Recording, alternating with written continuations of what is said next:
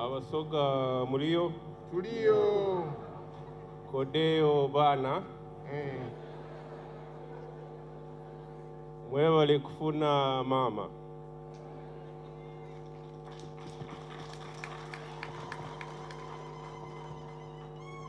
Your Highness, Your Majesty, and the Queen, your parents, the queens of the different kingdoms that are present here, Deputy Speaker of Parliament, First Deputy Prime Minister, ministers, members of Parliament, all protocol observed. I'm not going to say a lot of, I'm not going to speak for a long time today. Today is not a day for speeches, but I want to start by thanking His Majesty for inviting me to this function.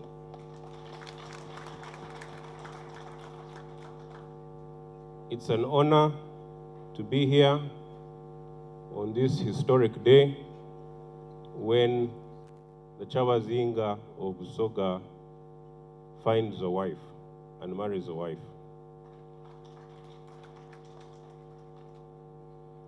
The Bible says that a man who finds a wife finds a good thing and obtains favor from God.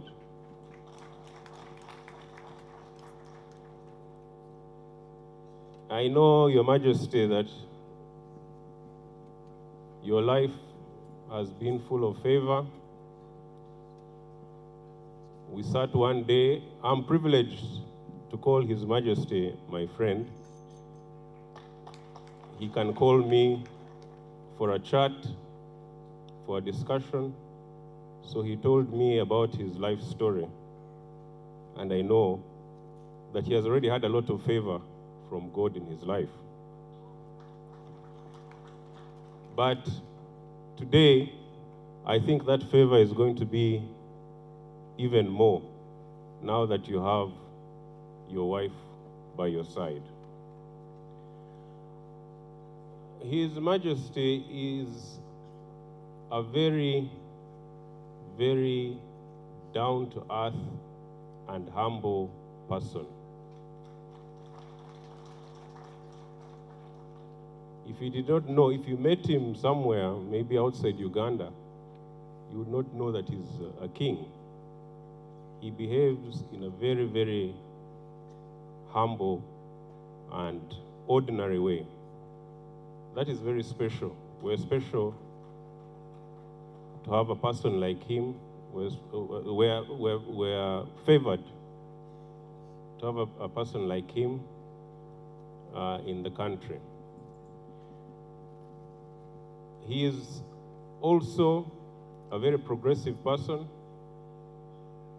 He has a lot of ideas for his kingdom and for the country. And we usually share quite a bit together. The other things I can discuss about him, but maybe in his own time, he will reveal them if he wants to. I will end by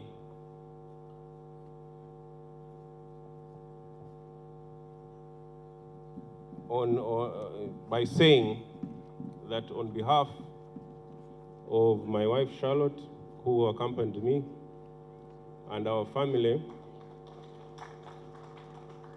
we would like to give His Majesty and the Queen 10 cows from our farm.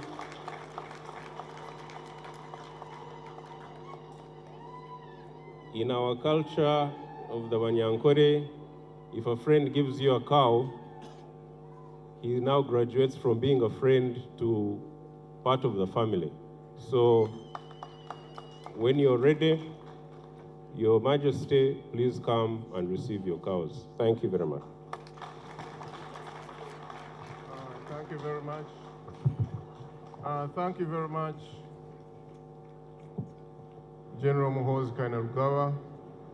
May I now have the singular honor to invite the person I call my young brother, Thomas Taebwa, the Deputy Speaker of Parliament, to address us.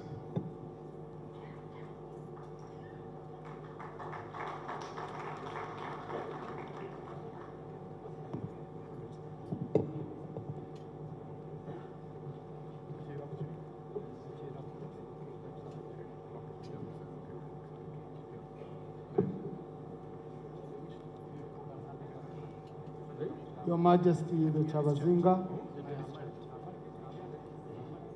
Your Majesty the Inebantu, Your Majesties from Buganda, Toro, and Bunyoro, government officials, ladies and gentlemen, I think I'm the only Muchiga here.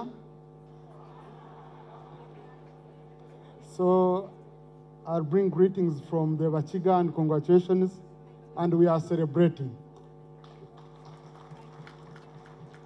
The rest, the Honorable Rumumba knows we have fulfilled all the requirements and all the conditions you put for the Basoga before this wedding. The Wari Kujema, the Bachiga joined, and all of us. Your Majesty, I want to congratulate you and Mama Waife and all the Basoga. But above all, I want to congratulate the people of Basoga for putting up such a marvelous function, for mobilizing the whole country, for holding the whole country captive with your imagination, with enthusiasm, everywhere, everywhere. It has been Busoga, Kyabazinga, Isebantu, Inebantu, and all of us. Congratulations.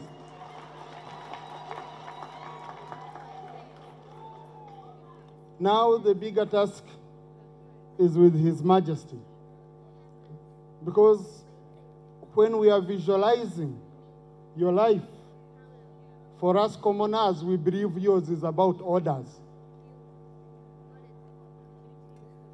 Like how it is in the Bible, that a wife has to be submissive. Now for us, Bachiga, even a man has to be submissive, or you square it out. But the only trick I've learned from my 15 years of marriage, and we have shared a lot, is that it's much easier to love your wife into submission than thinking your wife should submit. I know His Majesty, everyone submits, but the inner Bantu is a human being. I know how much you love her. Please love her into submission. Because we men, in the Bible, we are given a much bigger task. The women are given a task of being submissive, but for us, we are given a task of loving our wives the way God loved His church. That's a much bigger task. To me, that's my thinking. So I want to congratulate you, and from our different conversations, I do have the belief that indeed you love the inner Bantu, and we shall be there to support you. Your Majesty, I also want to urge you, indeed, to build on the momentum that Busoga has brought into the country. You have seen proof that Busoga has many friends from all corners of the world. Let's build on this momentum and we transform Busoga. If my senior brother MK can be here, If the president can do what he did, why can't we do more for you beyond celebration? Why can't we do more for you? And we transform Busoga. Busoga, you've known you don't have any better friend than the NRM. You've known it today. You've known it. NRM is the most reliable and best friend you can have. So let's build on it. Let's move with NRM, which is in charge, and we transform Busoga. To me, I believe that's the best way we can do it. We don't need to mince words on such issues. NRM can transform Busoga, and let's build on that. Finally, as I conclude, Mama Inebantu, I know now you've gone into a bigger task. You have seen here you are reliable friends. You have reliable friends from all over. You've seen us. And these friends are ready to support your projects because the Isebantu has been a very great brother to us. So we shall support you. Whatever projects you bring up, please, my senior brother here, the Prime Minister, will just knock on our doors and we shall come in handy to support you. I want to report to you that the Right Honourable Speaker of Parliament would have been here herself, but you know, as an Arongo, she's not yet allowed to go beyond the boundaries of Kampala. So she loves you, she sends you greetings, and she said she would look for you after here.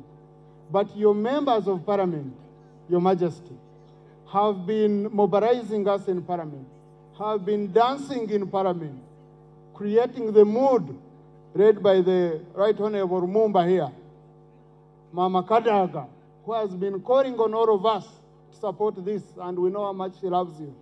Your MPs are here.